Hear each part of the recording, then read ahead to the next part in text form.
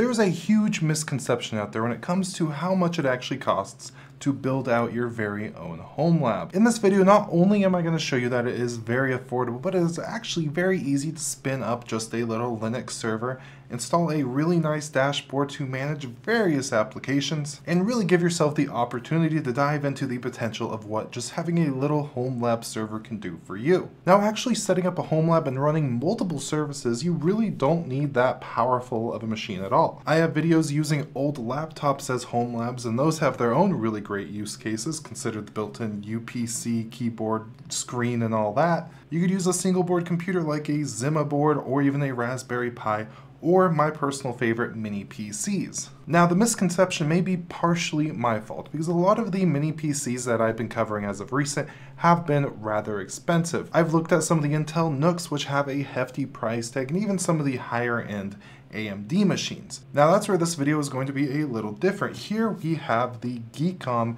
Mini Air 11. This is an incredibly affordable mini PC. This right here is the Geekom website. This is the mini PC that we're going to be taking a look at. And you can see it is $120, an incredible value. They did sponsor this video and send this over to kind of do this demo and show you how affordable this can be. Of course, you don't need to use their specific mini PCs. And there are other affordable options. This is an Intel Celeron based system. The Zima board, like I mentioned earlier, is another Intel Celeron based.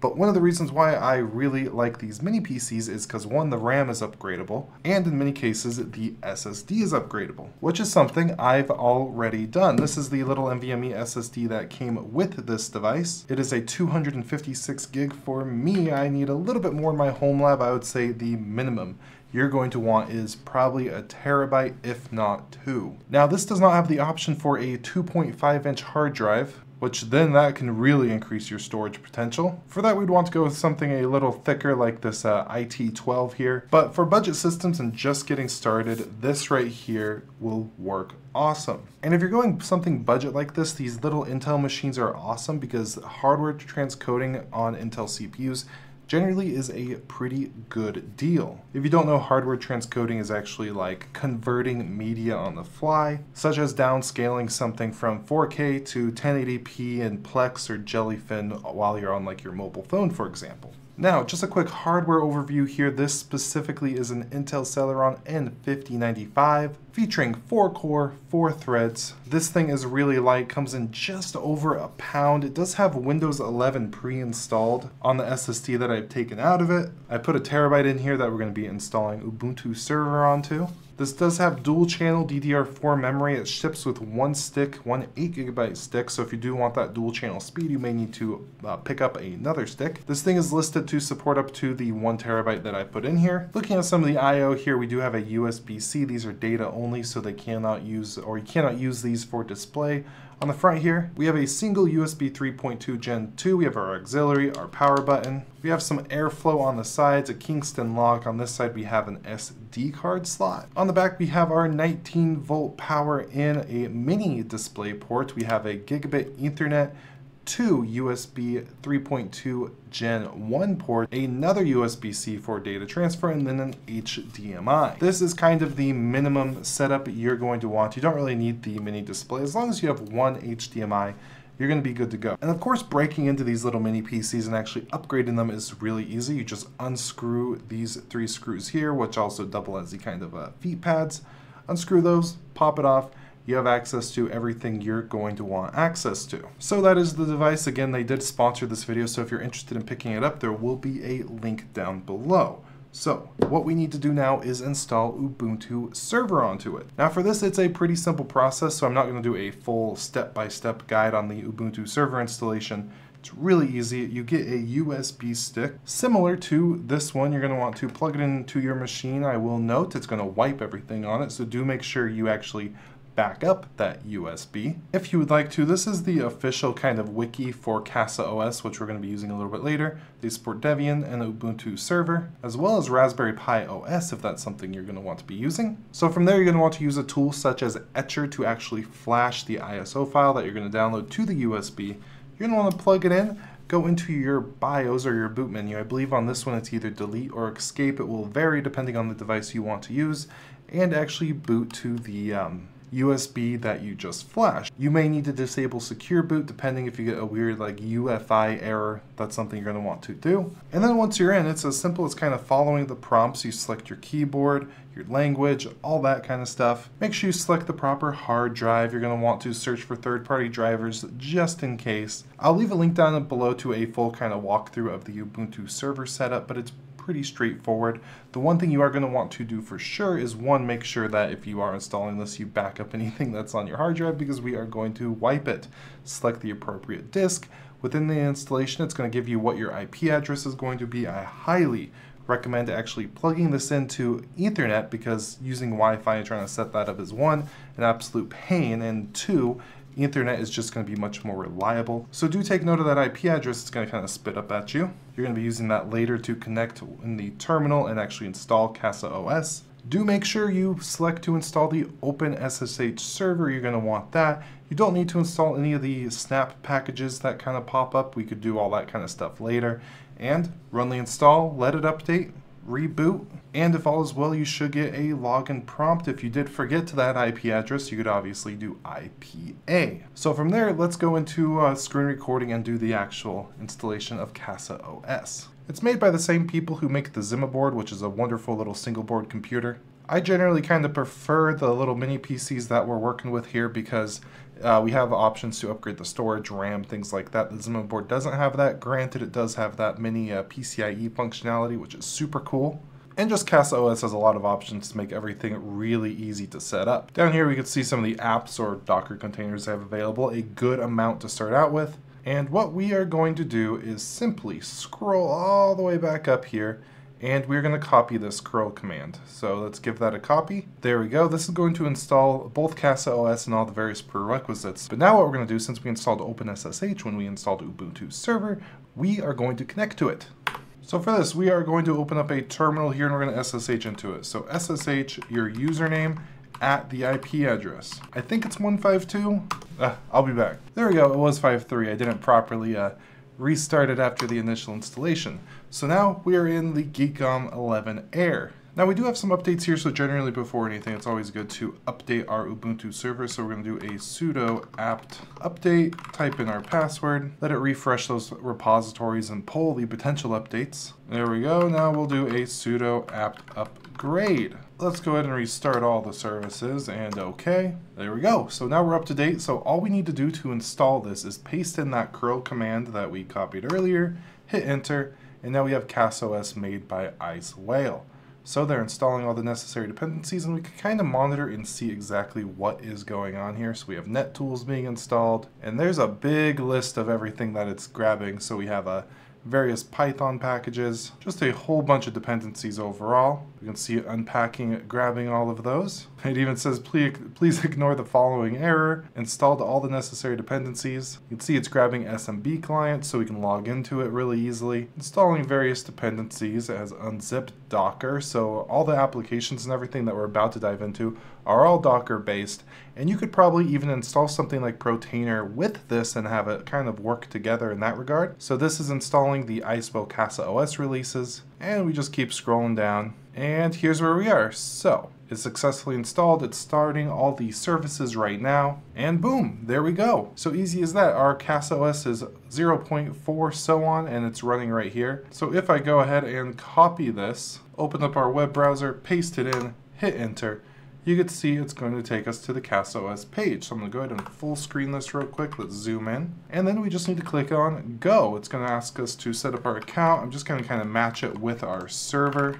There we go. Great. And here we go. I'm going to accept the news feed from the blog. And here's our server. And this is a really beautiful dashboard. We have our system statistics. It's only using 1% of the CPU.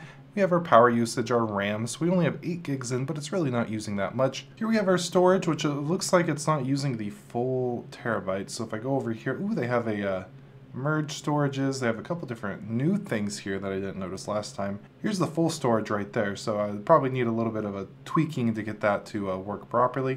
There's our full drive, and we can see statistics such as our temperature and all that. If I go back over to storage, you can create storage here, so if you want to plug in external drives, you can mount that through here. Got some network statistics, not really doing too much at the moment. We have the option to sync our data, smarten up our home. We can add things here, and we have our applications, and we can drag these icons around.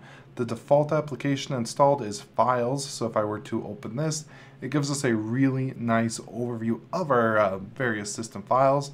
And let's just say I go to Media, for example. I wanted to create a new folder. I could call this something like TechHut, and let's say I wanted to mark this as shared, submit that. Go in here, there's not really much going on. Then let's go down here to shared, for example, and go to TechHut.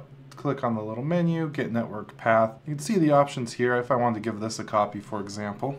Go in here, it's not showing up by default in my shared network, but if I did paste this in, hit enter, there we go. And I should be able to go and grab something here like a past project, copy that, paste it in, and there we go. Now the network transfer speed here is kind of slow. That's because I'm on a Wi-Fi network on this computer from further away. But if I jump back in here, we can see that it's actually working. So if I go back over to Media, go into TechHut, you could see this is a Micro Weber one-click video, and we have something in there already. So just a really cool default application there. Now, if you're going to be setting up a Homelab, you're going to want more services than a simple kind of file sharing thing. So that's where their App Store comes in. And again, these are just various Docker containers that are kind of pre-configured to be able to easily install through this system. Jellyfin right here is really good if you want to spin up your own media server. I'm not going to talk about the R applications too much. I have to kind of tiptoe around that, but I do love them. Let's say theoretically, one of my favorite use cases for actually having a Homelab server is something like photo backup, your very own self-hosted kind of Google Photos alternative. So if I go ahead and grab this, so if I install Photo Prism here, default account is admin CasaOS, and obviously we could change these. Let's go next steps, and it's going to go ahead and start that installation for us. Now, while it does that, I'm on my phone here. I opened up an application called Photo Sync. I'm going to go ahead and continue. It allows us to select, send, receive, continue. This is the application that Photo Prism recommends for backup. So I'm just going to go ahead and get out of here. We're going to go to settings and go under configure, and we can see Photo Prism right there. We'll do the trial. I'm just trying to show a demo here. Photo Prism 1, edit account. I'm connected to my local network, so I'm just going to do it that way. So 168.1.153. Admin, password is CasaOS, and all looks good. So I'm going to connect that, see if it works, and there we go. Perfect. So now I'm going to just go done, and I'm going to click this little sync button, and I'm just going to go send. Let's send them all, and send it through Photo Prism. Let's just send it into the root, and there we go. So now if I go over here to Photo Prism, we can see here it's going to open up in the proper port in its own application, own little website kind of deal here. Photo Prism is loading. We're going to log in with that default information it gave us, name of the admin and CasaOS. We can see there's nothing found yet, but if we go over to library, we are going to do a rescan. So let's start that. It's going to go check all of our files and see if we have anything in there. What you can see, it's indexing Google Pixel 6 camera, so it's uploading in the same kind of directories that I'm using on my phone. And we can see numbers start filling out here. So we have videos, places, labels, and a lot more. If I just go back to the home page for now, we can see some things starting to show up. For example, this picture right here, I just recently took and posted. It's a little YOLO box right there. But that's just one quick example, real rough install. I'd want to go through and actually configure it, set up SSL certificates and all that. But this is just one example of something that you can do with having your own little cheap Homelab. So now if we go back to App Store, you could do things like Home Assistant, AppGuard, Calibrate Web. We do truly have a bunch of different stuff here ready to go for us to install and play around with, including torrent clients, Portainer, which I talked about earlier. This is honestly kind of my preferred way to work with Docker. And just if we click install, it will allow us to jump into an instance. And this is a pretty lightweight application, so it should be pretty quick, and it's done. So if we click on Portainer, here we are, we have our new user set up, and you'd want to go through, set up a strong, complicated, and secure password, create user. From home, we have our local environment, so I'm going to live connect to it real fast. There we go. And if we go over to containers, we can see we have Photo Prism and Portainer. So if you want a more nitty-gritty kind of hands-on approach to actually managing Docker, this is one of the applications easily built into that. Kind of like I said earlier, how you can have them kind of work together. Considering the fact it's actually in here, it's very, very possible. If I click the little plus here, we can install a customized app or external link here. So in a way, it kind of can act as your dashboard, something like Homar or Heimdall. It can act as that, so like a customized app, for example. If you did install something through Portainer and it's not showing up here, this is where you'd want to go ahead and add that. You can add icons, the actual UI, ports, volumes, variables, etc. Really cool stuff. And of course, if we dive over here, we could jump into a terminal. So for that, we're going to copy this, connect, and then here we are in our Ubuntu terminal. So you don't even really need to SSH into it like we did to install it. You can access the terminal directly through the CasaOS Dashboard. So now it's really at this point, you have the framework and foundation to begin playing around, testing out Docker containers, really start experimenting with what Homelabs can do for you, and it's super cheap. The device that we're demoing this on comes in under $200. You get a Zima board, which CasaOS ships on for stock for about the same price. But again, for getting started, the mini PCs are awesome because you can actually upgrade the RAM. You can throw in like a 2 terabyte SSD without having to have a thing stuck to the side of it. Really cool stuff. So with all that, big thank you again for Geekom for sending over that little mini Air 11 for us to check out. If you are interested in purchasing it, there'll be a link down below. They of course have other models, so you could get something a little bit more beefier. If you want some stronger like hardware transcoding for media, they have AMD machines. I'll leave some links down below. And with all that, I do hope you have an absolutely beautiful day, and goodbye.